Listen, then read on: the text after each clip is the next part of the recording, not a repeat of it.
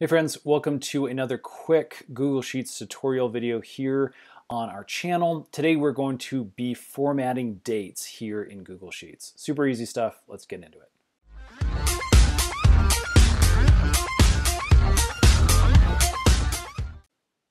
Okay, so as you can see, I've got a really simple spreadsheet here with some names of sales associates, some numbers.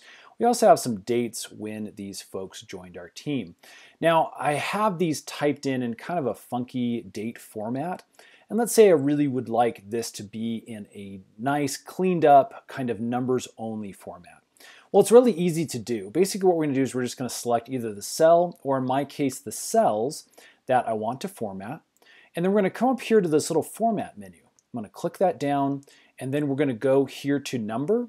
And as you can see, another menu opens up, and we're just going to come down here to the date format. Now, as you can see, we have a specific date in the all numbers format here.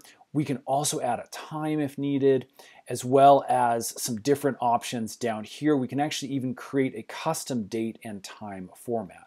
Again, most people are going to be looking for this specific date format. I'm going to click on that. And as you can see, all of these numbers automatically change to that specific date format that we're used to seeing. All right, again, that's just a really quick, simple update. Go ahead and play around with those formats to make sure that things look exactly like you want them. You can use the custom date format option that I showed you. And then subscribe, because we're making a ton more of these Google Sheet tutorial videos, and those will be coming out really, really soon. Thanks so much for watching, friends, and we will see you again on the next one.